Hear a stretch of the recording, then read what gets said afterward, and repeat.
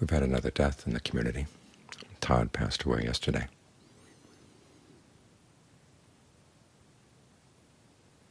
And so each of us has to think about two people. One, we think about Todd. Wish him well where he's gone. Dedicate the merit of our sit. Dedicate the merit of the chanting to his well-being wherever he's taken rebirth.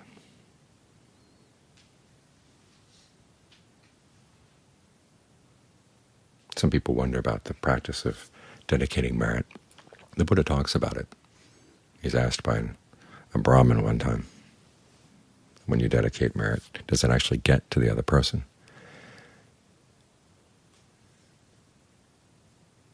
And the answer is yes, if they're in a place where they are capable of receiving it. In other words, they know about it and they have the chance to express their appreciation. This is why in one of the basic chants for dedicating merit, there's a phrase that says, may they know of this and rejoice in the merit, and if they don't know, may the devas inform them. In other words, may they get the chance to express their appreciation, because that appreciation itself is the merit that they gain.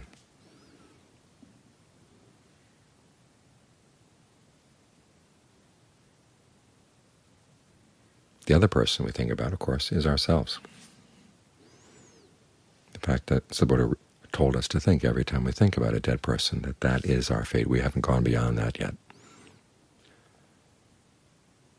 It makes us look at our lives. We have some time left. We have some energy left. What are we going to do with that time? What are we going to do with that energy? We know we have some energy now. We know we have some time now. So let's make the best use of it. And what do you take when you go?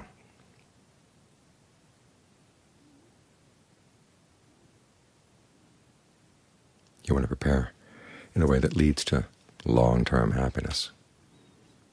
The Buddha taught the three characteristics, or the three perceptions, the three contemplations,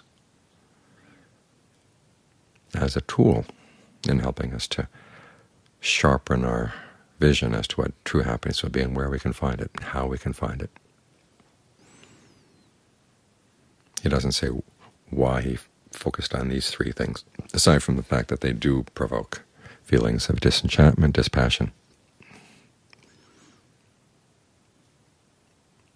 because it's the passion that we have for fabricating our worlds of being, our sense of who we are and the world we inhabit.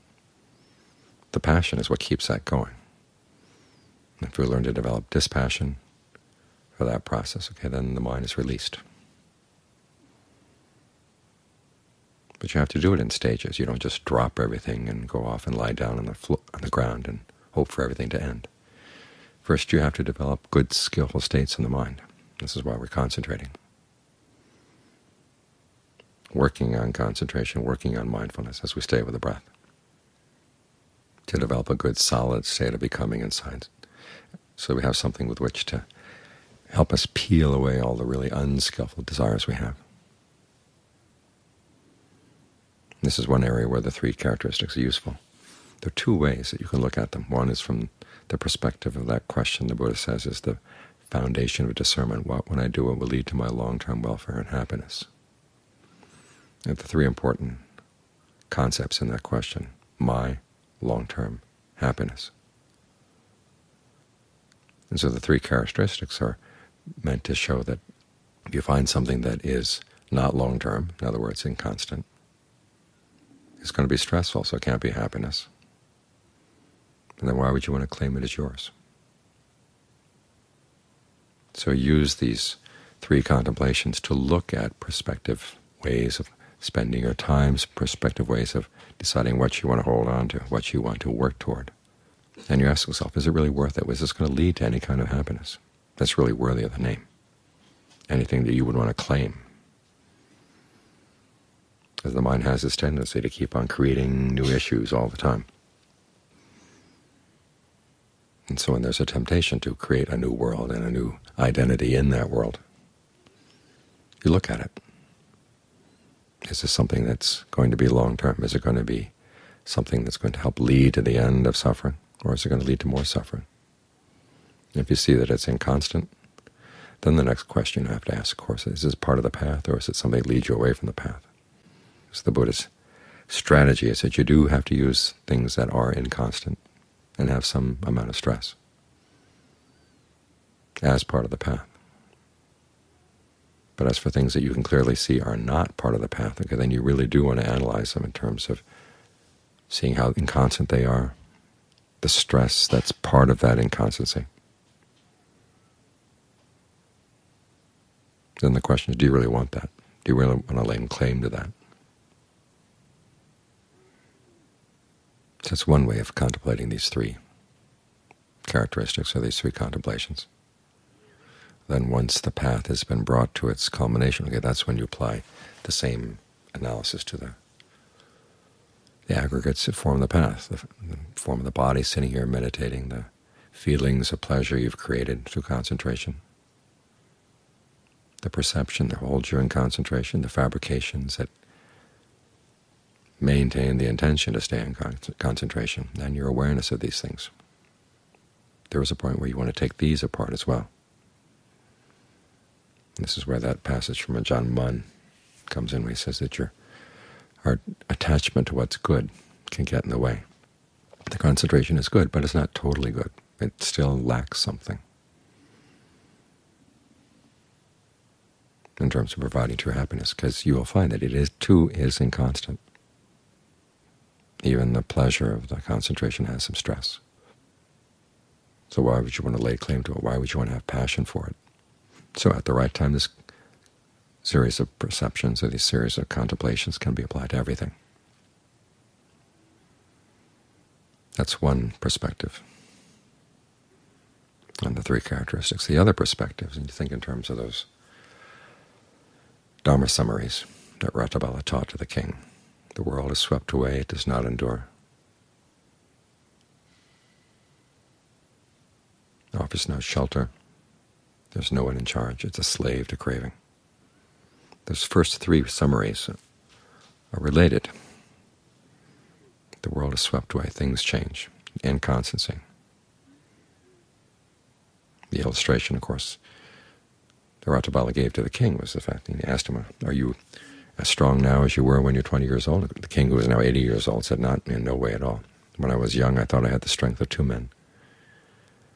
Now when I think I'm going to put my foot in one place, it goes someplace else. It's a teaching on inconstancy. Aging is the big illustration for inconstancy. You can get things really, really good in terms of a good relationship and whatever, but then everybody grows old. That's it. The world offers no shelter. The king was curious. How can you say it has no shelter? I've got a palace, I've got armies to protect me. So Rattabala asks him, do you have a recurring illness? The king does. It's a wind illness, which in those days meant shooting pains through the body. And so when you're there, lying ill in bed with this wind illness, people are hovering around to see whether you're going to die yet, can you ask them to share some of the pain? Even though he's king, he can't do that. So the teachings on stress are related to illness. The world has nothing of its own. Again, the king who has lots of possessions. So how can you say that? And Rattabala asks him, well, can you take those possessions with you into the next life? And of course you can't. You have to leave them behind. So death is a big teaching on not self. Even your body has to be left behind. All your memories of this lifetime, all your activities and projects in this lifetime, you've got to drop them at the moment of death. This is a big wall suddenly between you and the things that were very intimately yours before. Well, they seem to be yours. You had some control over them, but now you realize that ultimately there's some big areas we can't control them at all. So the teaching on inconstancy relates to aging. The teaching on stress relates to illness. The teaching on not-self relates to death. The final Dharma summary refers to the fact that we keep going for this sort of stuff over and over again. So the solution, of course, will be to learn how to learn not to have passion and craving for these things. Because the fourth Dharma summary is that we're slaves to craving. Rattabala illustrates this with a series of questions. He asks the king, suppose someone came and told you there was a kingdom off to the east that you could conquer easily and has lots of wealth. Here's the king who's 80 years old and already has a fine kingdom, but no, he'd be happy to mount an army and send them off to conquer that. How about if there was another country into the south, another one to the west, another one to the north, one on the other side of the ocean? The king said, yeah, I'd go for that. It shows how insatiable craving can be. And it's the craving that keeps us coming back to these things that age, grow ill, and die, over and over and over again. So the summary, of course, points to the problem and also points to the solution. It's learning how to develop some dispassion for these processes, these forms and feelings and perceptions and fabrications and moments of consciousness that we keep going after and fabricating again and again and again.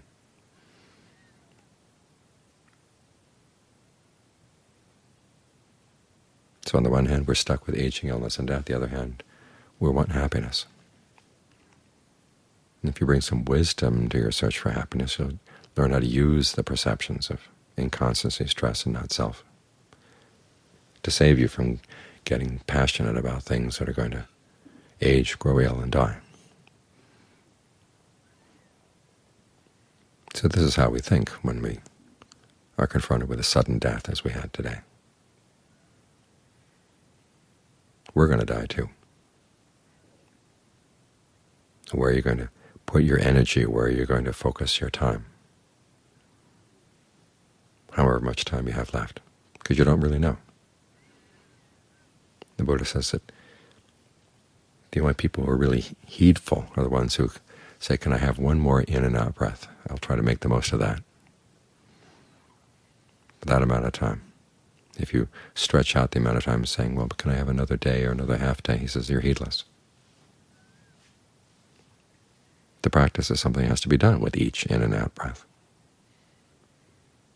You have to be on top of your mind with each in and out breath, because if you're caught in a moment of heedlessness, it's really hard to gather all your forces together, scrambling around.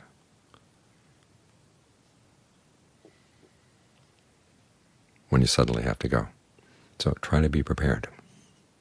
Use these perceptions in a way that will fulfill their purpose, which is to lead to not only a long-term happiness, but a happiness that's totally unconditioned.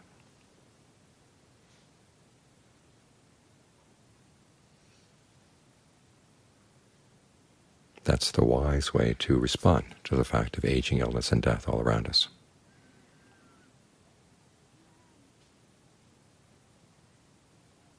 Remembering that these things are in us as well.